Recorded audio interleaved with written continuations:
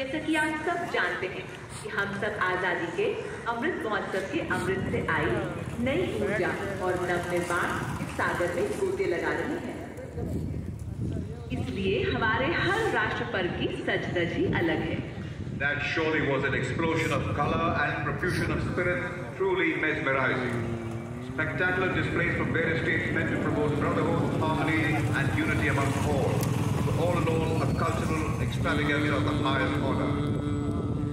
Cultural display that fosters equilibrium in the diversity of the hallmark of mother of democracy, that is India.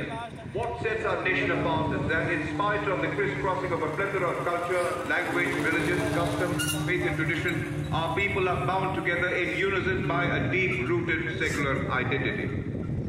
India, a nation of 1 billion people and a nation for 1 billion reasons. And in this multi-hued character of India, there is one common denominator, one belief, one prayer, one ethos. First, always and every time.